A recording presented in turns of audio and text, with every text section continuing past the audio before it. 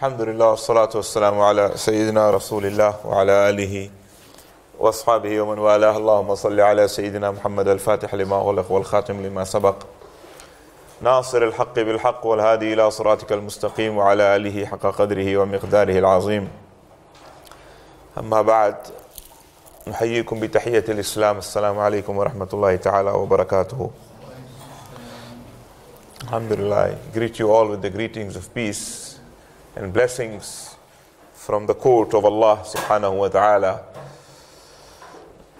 Thereafter, it's great to be with my brothers and sisters in the Madina Institute, and I have a class at Madina Institute in Cape Town. We have, alhamdulillah, about 90 students. I'll be missing that class this week.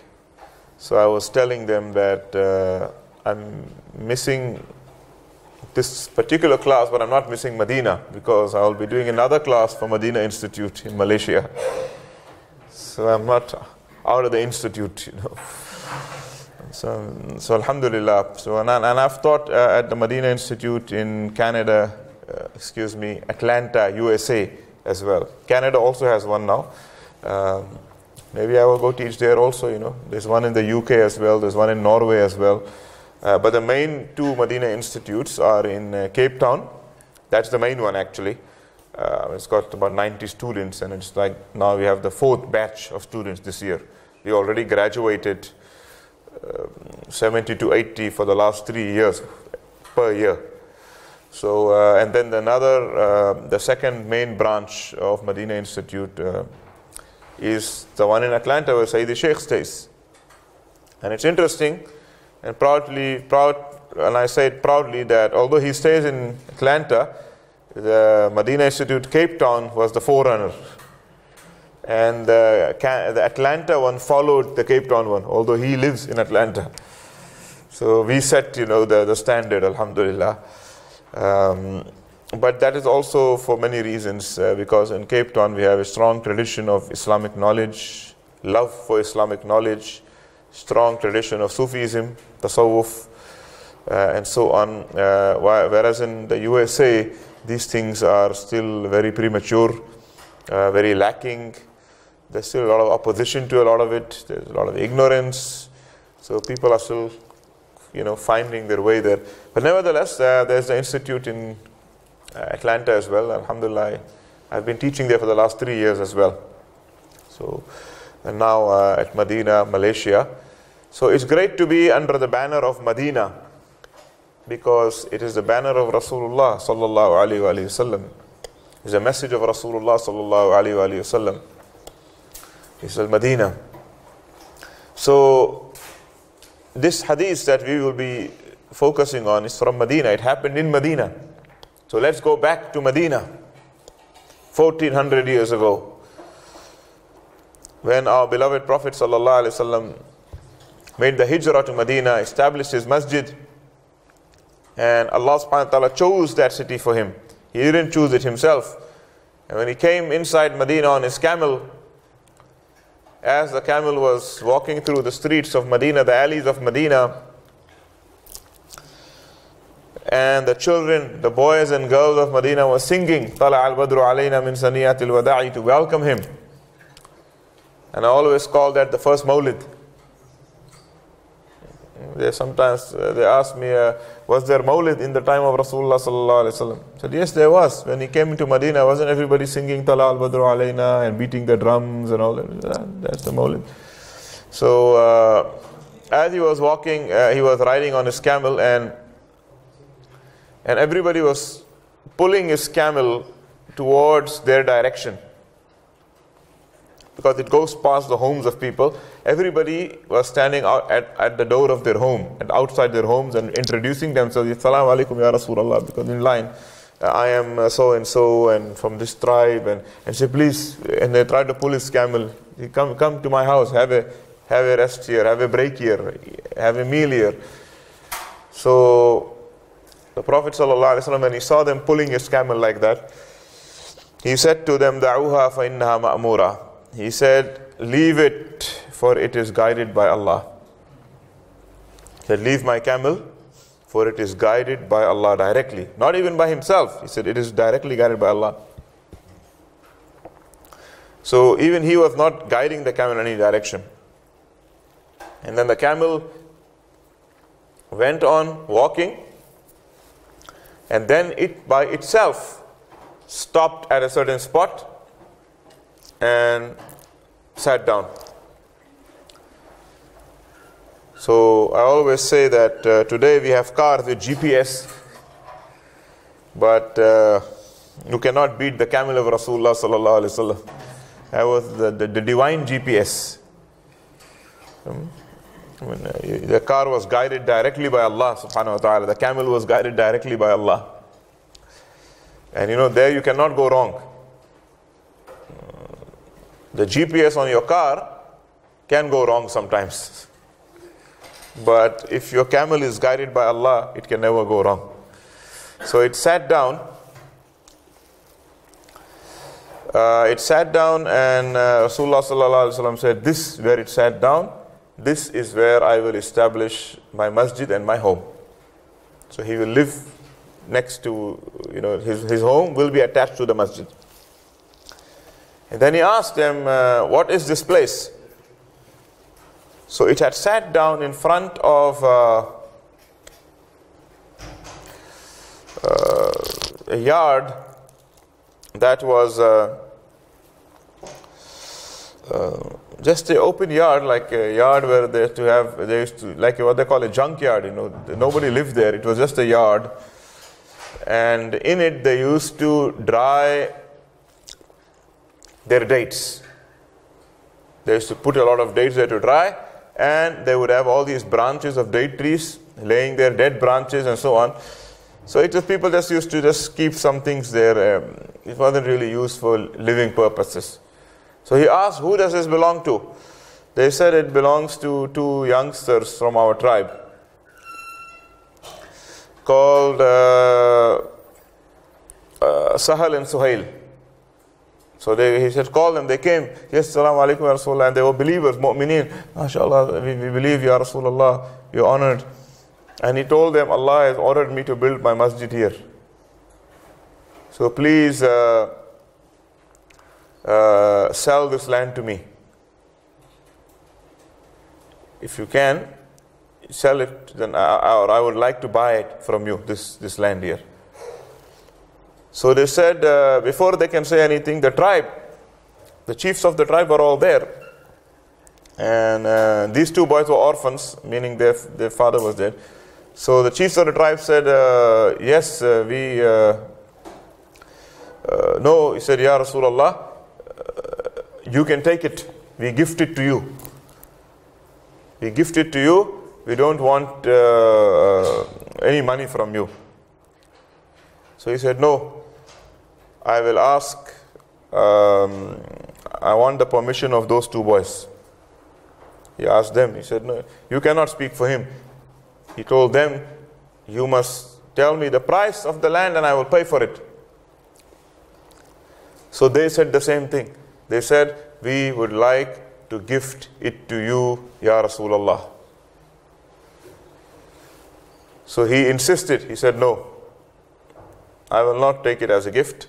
I will buy it. So there was a little bit of a discussion there. I actually don't want a fan. Yeah, that's what I said earlier. I think he misunderstood me. But anyways, Allahumma salli ala Sayyidina Muhammad. So there was a discussion on the whole thing, and he insisted that he will pay for it. And in the end they agreed, and they gave him the price. I said, well, this is the price. And then he sallallahu alaihi wasallam bought that land from them. And at that time he didn't have enough money to pay for that whole land. So he borrowed some of the money from Sayyidina Abu Bakr as-Siddiq radiyallahu anhu. From Abu Bakr radiyallahu anhu. He borrowed some money from him, which he paid him later on. And he bought that land, and then it was cleaned up.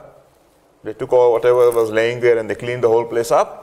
And they started building his masjid there. And the parameters of his masjid were set by Jibrail alayhi salam himself. Jibrail alayhi salam came to him and showed him the parameters of how the masjid should be exactly, and showed him the direction of the Qibla, because they didn't have compasses at that time, so it was all based on guesstimates. So when they were arguing which side is the Qibla, sallallahu alaihi wasallam said that way, and somebody asked him, how do you know? Are you sure? He said, Jibrail alayhi salam has shown me that way. So the Qibla was made, and it took them 6 months to finish his masjid and his rooms next to it. And at that stage, 2 rooms were built next to the masjid. He asked for 2 rooms to be built because of his 2 wives, Sayyidah Sauda and Sayyidah Aisha. Aisha was not yet married to him at that time, radiyallahu anha, but she was engaged to him, because she was going to be married soon. So he asked for 2 rooms to be built, one for Sauda and one for Aisha radiallahu anha. So that was the Masjid al-Nabawi, the blessed mosque of Rasulullah sallallahu alaihi wasallam. It was a very simple structure made of mud bricks. The roof was just, first of all, most of it didn't have a roof. Only a quarter of the mosque had a roof, the front section. The rest of the mosque was open. Only the front had a little bit of a roof there, and that roof was made of old date trees. When the date tree dies, they take these long, trees, and they just put them on the top there and made them as roofs. And that roof wouldn't cover them from rain, for example. When it would rain, then it would leak. And the masjid had no carpet in it. It was all sand, just like the beach, just sand, clean sand. So when it would rain, it would become muddy. And so much so that the Nabi sallallahu alaihi wasallam, when he makes salah during the rainy time, when he lifts up his head and there is mud on his nose and mud on his forehead because of the leaking and so on. At a later stage, I think it was in the Prophet sallallahu alaihi wasallam's time or Sayyidina Umar's time, they ordered small pebbles to be thrown throughout the mosque, so that it doesn't become too muddy, because the pebbles are there on the sand. The carpets only came later on, much later on. So one can even say carpets are a bid'ah. But as you can say, there is bid'ah hasana and bid'ah sayyah. There is a good bid'ah and there is a bad bid'ah. A good bid'ah is that which is a new matter, but it doesn't contradict anything in the deen, and it is for the benefit of the deen, the benefit of the Muslims. And the bad bid'ah is also something that wasn't there before, and it is a negative influence. It's harmful to the deen or to the believers. So the carpet, therefore, we have carpets in all our masjids today. In the Prophet ﷺ mosque, his entire life, there was no carpet in his masjid. He prayed on the sand. So somebody was arguing with me about bid'ah. So I said, if you want to get rid of bid'ah, then first you must remove the carpet from the pray on the sand. Why you only focus on one or two things? You pick and choose certain things. That is bid'ah, this is bid'ah. Then if you want to now really want to do it the full way, then you have to remove the carpet from the masjid, you have to remove the mihrab, you have to remove the mimbar, you have to all these things. You have to, if you're going to do it like that, even the calendar, Sharia, Islamic calendar, Rasulullah sallallahu alaihi wasallam's lifetime there was no Islamic calendar. Sayyidina Umar introduced that. Anyways, so we go to the Masjid al-Nabawi. Why I'm talking about the Masjid al-Nabawi is to set the background for the hadith of Jibrail alayhi salam. So what exactly is the hadith of Jibrail alayhi salam? The beloved Prophet sallallahu alayhi wasallam used to sit in the masjid. He used to perform his 5 salawat in the masjid, obviously, and then he would sit in the masjid after the salah often, and the Sahaba radiallahu anhum, they used to sit around him, and that majlis would have such adab, The Sahaba radiallahu anhu, they described it later on, they would say, كنا نحلق حول رسول الله صلى الله عليه وسلم كأن على رؤوسنا الطير.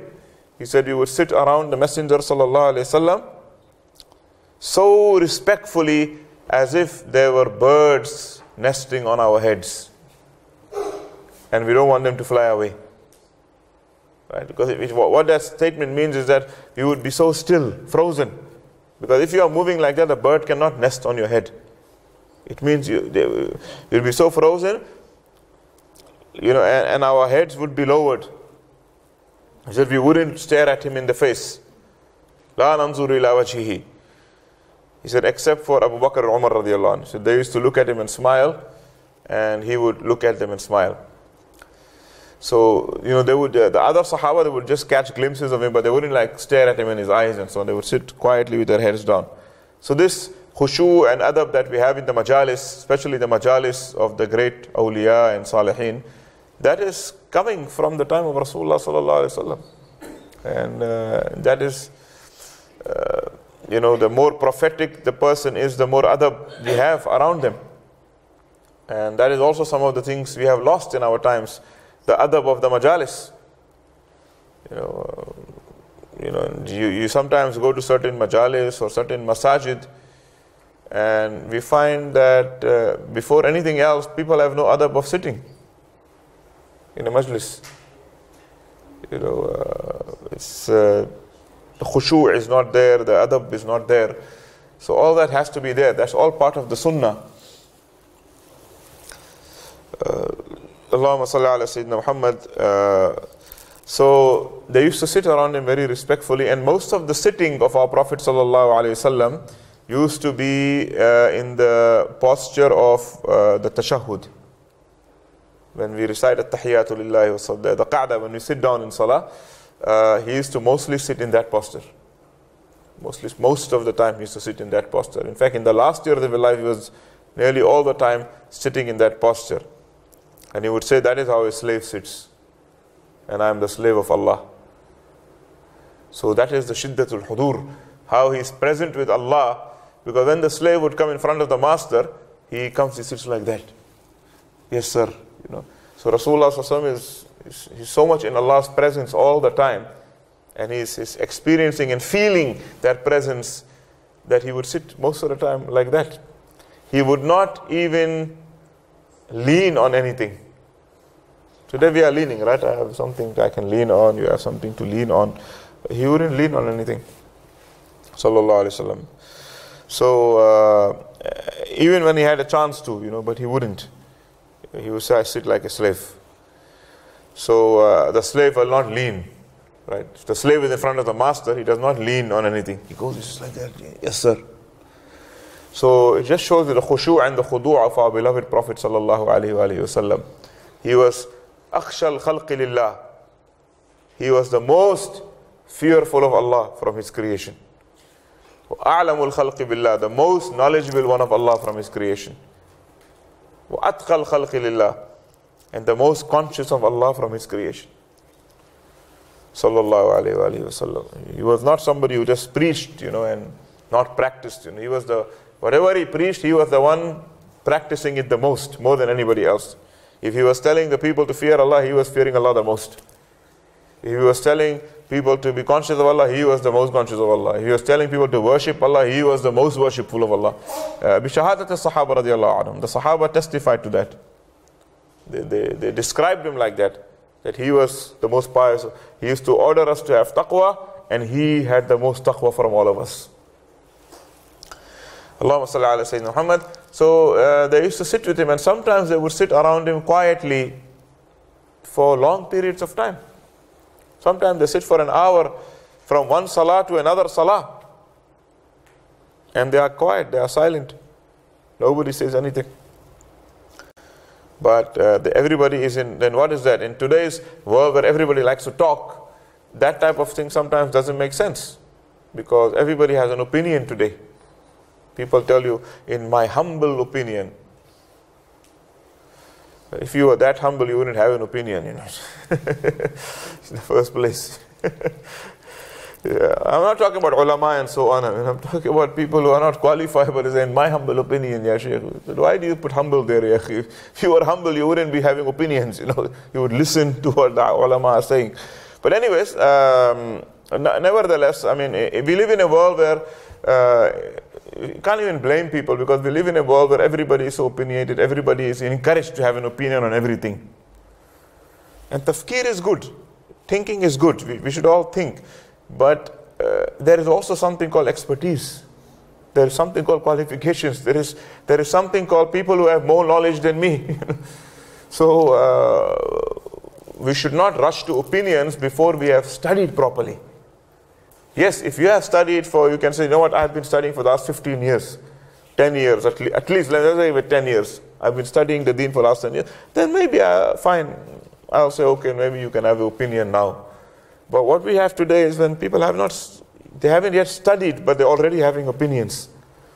You know, so that's very dangerous. We have to first study and absorb everything, and after that, fine, you can have an opinion and so on. But we live in a time where everybody's encouraged to talk, everybody's express themselves, and then such a gathering would not make sense. Why are they all just sitting quiet? But that's exactly the point. That silence, you know, if speech is silver, then silence is golden. And the modern world today, you find people having silent sessions, what they call meditation and so on, right? Modern people are doing it now. Sit down, everybody sitting quietly, and sitting in that specific posture, you know. They have to sit in a specific posture, and everybody is just silent and meditate. So, unfortunately, most of that is happening with non-Muslims today. Not with the Muslims. Muslims are just too loud. Around the world, you see Muslims are too loud, just shouting and screaming and takbir and Allah and this and that to this and that to that, and you know, too much screaming and shouting. Muslims generally. I'm not saying, I mean, there is a time for protesting and all that, but there's just too much of all that. Too much screaming and shouting. Too little silence and contemplation. And that's why there is no tama'nina. الَّذِينَ تَطْمَئِنُّ قُلُوبُهُمْ بِذِكْرِ اللَّهِ أَلَا بِذِكْرِ اللَّهِ تَطْمَئِنُّ الْقُلُوبُ. And I like the statement of the respected Dr. Abdul Hakim Murad of England, where he said that if your takbir is louder than your istighfar, then there's a problem. And I'll repeat that just to absorb that, because I read it 7 years ago, but it sticks with me, you know. He said, if your takbir is louder than your istighfar, you know, then we have a problem. Because usually, what he means by that, I mean, usually the takbir is against somebody. The istighfar is against your own nafs. Takbir, you know, against somebody else. You know, it can be a very egoistic thing as well. Can be, not always, but it could be an act of just pure egoism, arrogance, you know, against somebody else. But your istighfar is when you are hammering yourself, you know, and that is not easy. It's easy to hammer other people. Death to the Yahud, you know. People shout these type of things, you know. But istighfar is shouting death to my own nafs, death to me. Now that is very difficult, to shout death to me. You know. So, Allahumma salli ala Sayyidina Muhammad, people before, they didn't shout too many other things. They used to make a lot of zikrullah, you know, loud, you know. Today, we don't have that. It's going down. It's there, but it's becoming less. We are more engaged in all these other things. But anyways, silence is very important. And Sidi ibn Ata'illah said that if you cannot learn from your Shaykh's silence, إِن لَمْ يَنْفَعْكَ سُكُوتُهُ فَلَنْ يَنْفَعْكَ كَلَامُهُ. If you cannot benefit from his silence, you cannot benefit from his words. If you cannot benefit from your Shaykh's silence, you can't benefit from his words either. What does that mean? You know, it means that you have to learn that in the end of the day, both in the silence of your Shaykh and the words of your Shaykh, you are not benefiting from either. In reality, the benefit is from his hal. The benefit is from his state. So even the words he's saying, if they are coming from a true state, then they will benefit you. But if it is just mere talk, they won't benefit you. I mean, we all go to talk and talks, right? There are talks you go to, and even though it's a nice talk, it doesn't touch you. It doesn't have any transformative effect. It's just information, not transformation, as Shaykh Ninawi likes to say always, right? And then there are other talks you go to, and it may not be too long and so on, but it has a profound impact on you. Why? Because it's coming from a hal. The qal is coming from a hal. And today we focus on the statements of Rasulullah sallallahu alaihi wasallam, but not on the state of Rasulullah sallallahu alaihi wasallam. That's why the statement is from the state. When the state speaks, it's a statement. You see the state, the hal becomes the qal. And the Sahaba radiallahu anhum, believe me, they benefited more from the state of Rasulullah than the statements. And whatever benefit they got from his statements were also based on his state, the state in which those statements came. So the hal of the speaker is very important. And then if it's the hal that's going to help you, then even when the Shaykh is silent, the hal is still speaking. So the hal is still there. So that's what Ibn Ata'illah, Sidi Ibn Ata'illah means, that you will benefit from his silence also. Even if you just go sit with your Shaykh, your Murshid, or your Shaykh, or your mentor, your Guru, I don't care what you call it, but you need to have that in your life. You need to have a mentor, a Shaykh, a spiritual person that in modern times people like to call them master, my mentor. In the old days they used to call them Murshid, Shaykh, Peer. Doesn't matter what you call it, but just to sit in their company, and the hal will benefit you. The hal will benefit you, So it's very important. The hal is transmitted. The ahwal, sahibul hali la yakhlu minhu sahibuhu. Ibn Ata'illah also says that if you sit with somebody who has a certain hal, the hal is contagious, that it will affect the people around him. I mean, the most simplest example is if somebody is coughing, or somebody is sick, the more they are, the more it can affect the people around him. So that's a negative example, but this is a positive thing. So the hal of a person does impact on people, and the stronger the hal, and that's why you find people saying, I went to visit that Shaykh, and I sat in his company, and although he didn't speak anything, we didn't talk, but I can just feel the power, and it was powerful. We all experience that. We all, if not, then we must. Somebody said, but I haven't experienced that yet. Then you must, inshallah. It's very important. Yeah, that's the hal. So Allahumma salli ala Sayyidina Muhammad, the Sahaba radiallahu anhum used to sit in the company of the Rasul sallallahu alayhi wa sallam. Often nobody is saying anything, but they are just sitting with him. He is in muraqabat Allah, and everybody is in his muraqabah, which leads them to muraqabat Allah. Because as human beings, they won't immediately go to muraqabat Allah, because that's not easy. That's the higher state. Because it's ghaib. People usually like what they see, But they will face Rasulullah sallallahu alaihi wasallam. Their muraqabah will be on the Prophet, on their Shaykh. But since he is in muraqabatullah sallallahu alaihi wasallam, it will immediately tune them to Allah as well. And that is what they call the fana fi Shaykh and the fana fillah, and people misunderstand these things, and they say, oh, the Shaykh, why you people focus on the Shaykh? Why you not focus on Allah? As if focusing on Allah is that easy and that simple. It's not that easy or not that simple. You have to learn how to be focused on Allah from somebody who is focused on Allah. So first, which inevitably means first you have to focus on them. If you want to be focused on Allah, and that is the goal, of course. The goal is not a Shaykh or anyone, those are just, the goal is Allah, wa anna ila rabbikal muntaha. But to be focused on Allah, you need to first focus on somebody who is focused on Allah, to learn from them. Simple example, if you want to learn how to play soccer, you can't focus on the ball, ya akhi. You have to first focus on those who are playing the ball. Very simple and very timely example also, So you focus on the players, or a player, a good player, and you see how he plays it, and then you learn. So if you want to know how to make muraqabatullah, you first have to focus on somebody who is in muraqabatullah, and eventually that will become you. So that is the purpose of the suhbatul mashayikh, suhbah of the people of Allah, people of the ahwal, arbabul ahwal.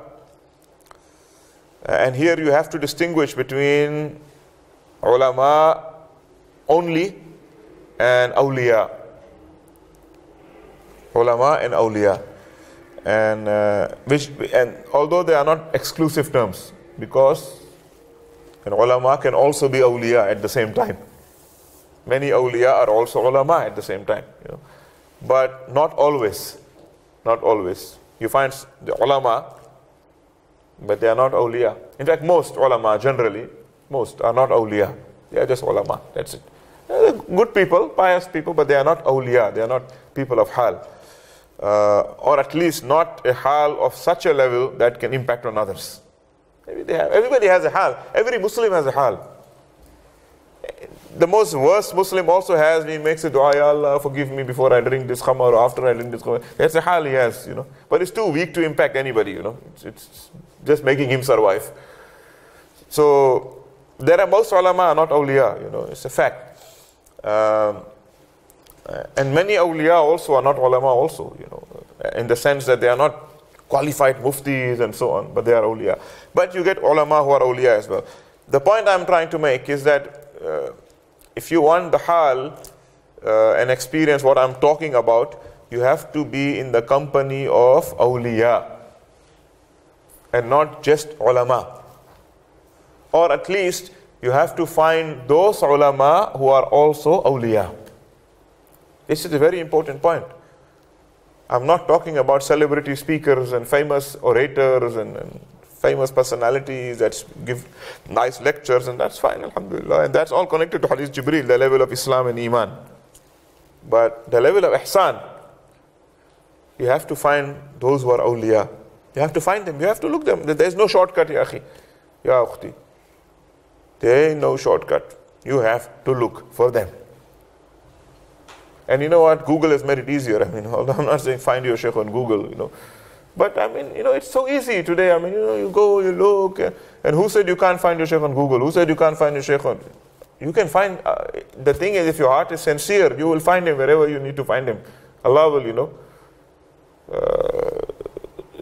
you might just type Sufi, and maybe the first shaykh that comes up, maybe that is your shaykh. Doesn't matter. Somebody finds a shaykh in a jungle, somebody just walked in a gathering and they saw a shaykh. Somebody got a shaykh that came in a dream. A wali of Allah subhanahu wa ta'ala, but we have to search for the people of Allah. And I know the modern people don't like these type of things, We believe we are in a post-awliya, generation, There's no such thing, Every generation of Muslims, we have to look for the awliya Allah. We have to look for the people of Allah so that we can also become people of Allah. So that we can learn from their ahwal and get from their states in us. Without them, you will not be able to get it. You will just be able to read it in books about them. And that's also still, if you are lucky, because nowadays people don't even want to read about these things. They just want to read about halal and haram and rules and this and politics and think that is Islam. So we have to search for Allah's people, and there are there. There's other wasfasais that they don't exist anymore, and that's not true at all. They will always be there. The ulama will always be there in Islam, because the deen of Allah cannot be without people who understand it, and the awliya will always be there, because Allah's deen will not be without people who carry its secrets. And the Muslimin will always be there, Nobody can wipe out the Muslimin, because Islam has to continue, Iman has to continue, Ihsan has to continue.